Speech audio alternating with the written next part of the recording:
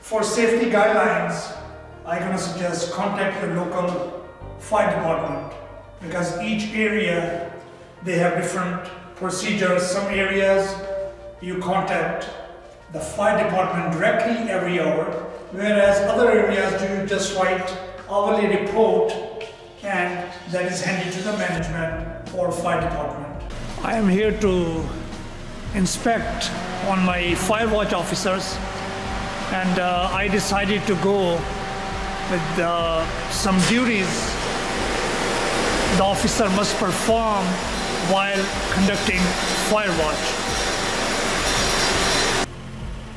Fire watch is implemented to ensure fire safety of buildings or area in the event of any act like an increased risk to persons or property.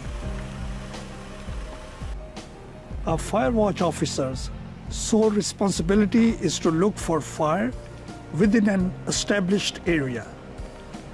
Establishment can assign one or more persons to conduct fire watch. Fire watch is required by the fire department in situations like fire, sprinkling system not working, or in situations where building or establishment is not meeting fire codes.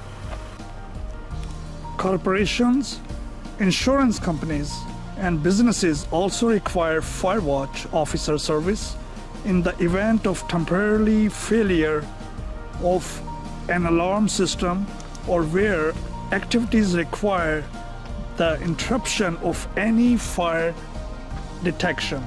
Fire watch is required from case-to-case basis on extent of the interruption, building use, number of expected occupants, and extended outage time of the interruption as determined by the fire department or property management personnel.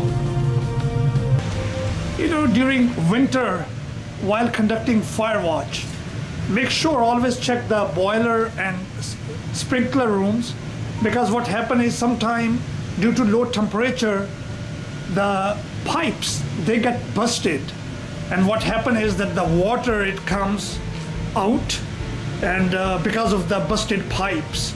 So one must keep an eye on the sprinkler and boiler room area during winter to make sure no water is coming underneath the doors of the boiler or sprinkler room area.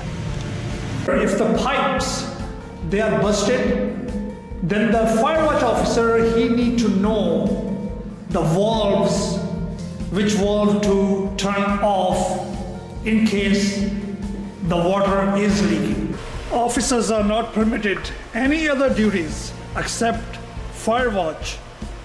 Officers must be familiar with the procedures in the event of a fire. Officer must know how to use fire extinguishers. Officers must keep in mind to use alternative route if they notice smoke. Officers must not allow anyone to use elevators. A fire can disrupt the operation of elevators and trap occupants. Officer must know how to test doors with the back of their hand. Before opening the door, they must know if the door is warm or smoke observed, and then use an alternative escape route to drag people to the safe area, which is exterior area of the building. Officer must be trained to meet emergency response personnel at safety location and direct them to the scene in case of fire.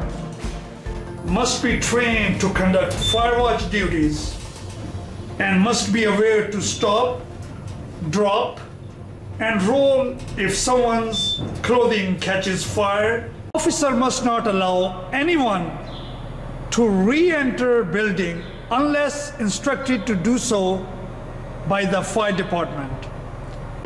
If officers suspect that someone is trapped or missing, contact firefighters on scene.